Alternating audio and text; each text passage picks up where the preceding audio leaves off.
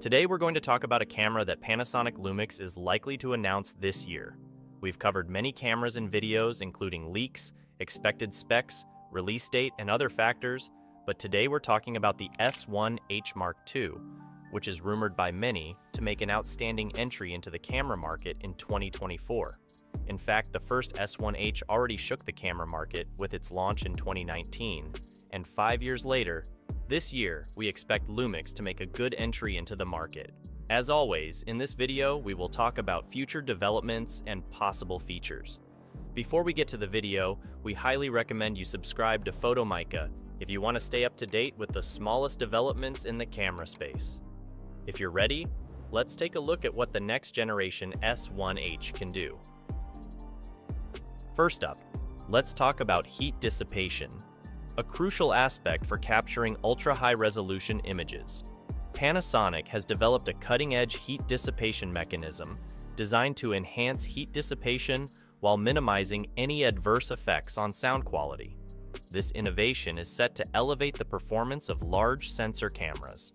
Panasonic is taking compact cinema cameras to the next level with significant improvements. A patent related to a variable built-in electronic neutral density filter is on the horizon, promising enhanced capabilities for compact cinema cameras. Now, let's dive into the technical details of the Lumix S1H II's cooling system.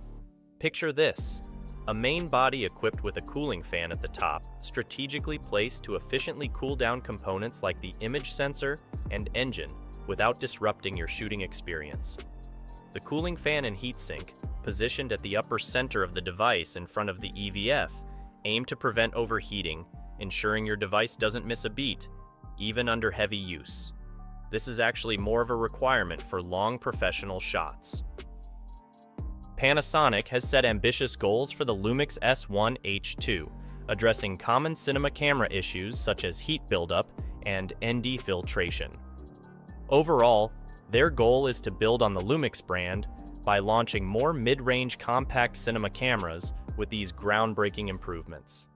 Before we delve into the Lumix S1H II, let's take a moment to appreciate its predecessor, the S1H I. A true successor to Panasonic's flagship video-focused camera, the Lumix S1H.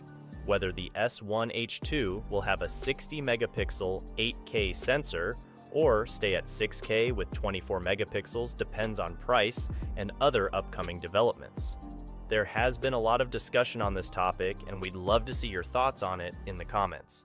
Equipped with a new phase detect autofocus system borrowed from the Lumix S5, ensuring sharp and in-focus subjects even in motion. When it comes to video capabilities, the S1H II isn't bad at all. It can record 8K video at up to 60 FPS and is expected to offer the flexibility to shoot 4K video at 120 FPS for silky smooth motion.